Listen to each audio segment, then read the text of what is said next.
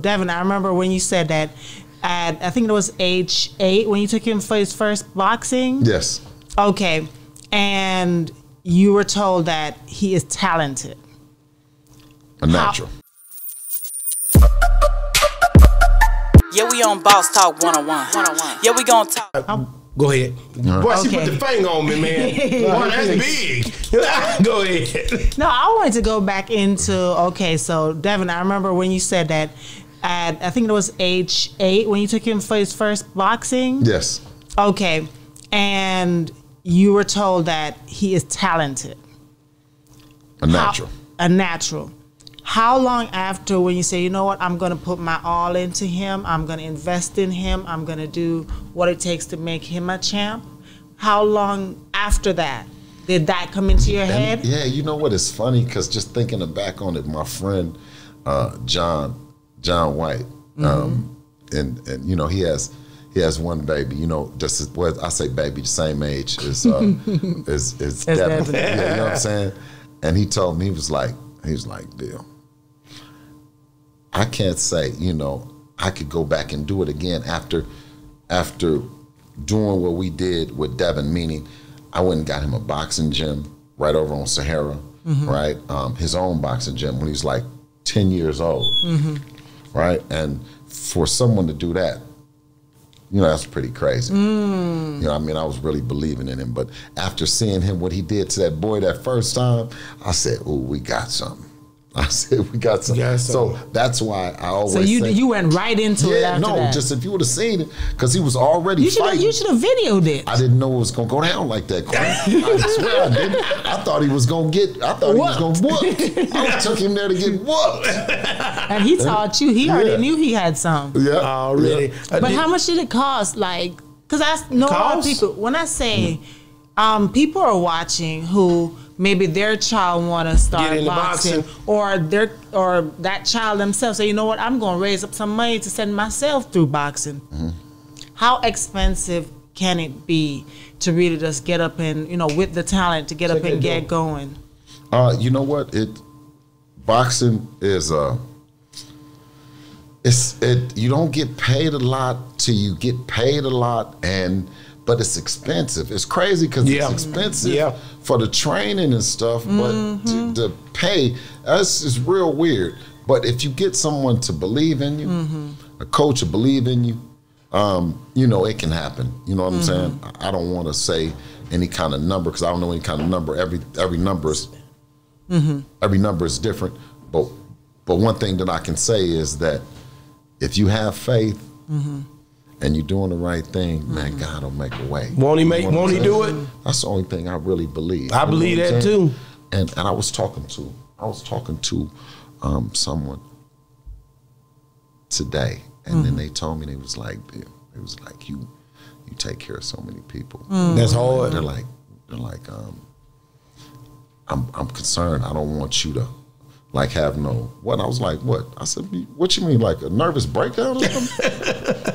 And then I was like, and then I was looking, right. Yeah. That's the part I was like, so, but they wouldn't say it. They was like, no, I just want you to be, you know, just stay healthy and what's the name? I said, listen, I said, if I can take care of a quarter of the people, right? And you feel like it's okay to take care of a quarter of people. And then she said, yes. She said, yeah, like a quarter of people. I said, well, why? You only have an expectation out of you to take care of. I have an expectation I can take care of all of them. You know what I mean? Yeah. Like we just have different expectations, right? I have something that I'm asking different of God than you. Because I know it's all comes from God. So why are you only asking for a quarter when you can ask for 100? Man, that's so true. I like that. Yeah, that's real. Kid Austin. Floyd Schofield. I love it. Your son is the champion. Everybody's gunning for your son, man. Alhamdulillah. Listen. This is what you. This is the place that you work for, and out of respect. But the ones like Kid Austin to tell the truth and say they want to fight, I have more respect for them than the ones that say they don't know who he is. Wow, that's hard. That's real. That's so real. I mean? Yeah. I hate when people do that. Yeah, I know. Do you know anybody that just said that? not about him, but I know people who say that. I don't know this person. I was gonna ask you, so y'all gonna make me forget, man. I can't stand y'all, man. The last fight, you couldn't go to the last fight. Yeah, that's what they said. What was that all about? Why? Well, because of the felony. The felony. I figured that's what it was. You know what I mean? Where was it being held? It was in Australia. Oh, they do that. But the Victorian government, they, thank God that they made the right decision. Let me come over. They entrusted that I was. They make an exception. Yeah, okay. They made an exception. They trusted that I was going to come in and do the right thing. You know what I mean? They had looked at everything, the rap sheet and all this stuff, and made the decision. They made the right decision because that's all I want to do is go and support them. Be there for my son. Yeah. Mm-hmm.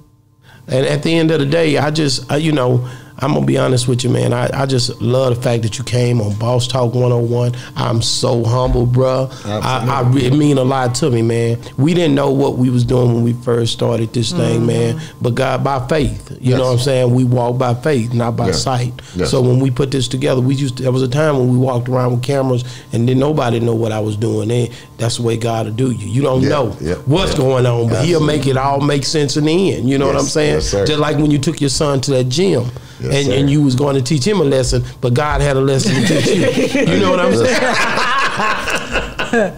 Mashallah, man. Things worked out great. Man, the time has come, man. I'm finna shut it down. I got a question. I'm finna shut it down.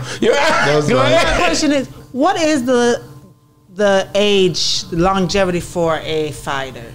Like, up till what age? It varies. You know what? It does. It varies. And how they take care of their body and stuff. Of course, you see TBE, Floyd, he's at 45. He's still doing exhibitions. For sure. And I think... But exhibitions is not like a real fight. Yeah, but I'm talking real. They'll pay $9 million. They'll pay $9 million. Yeah, that money is real. Well, that's tough. Yeah. But it is an exhibition, and so you're right. But from a competitive standpoint, I believe that I think George Foreman might have been the oldest guy. And how old was that? Texas. That's where you asked me where I was from. How old was George Foreman? He was old because he beat that last one. He won his championship. Yeah, he was 50. He was whooping people at 50. Yeah. Okay. But that's of course rare. not the norm. Yeah, that's rare. very rare.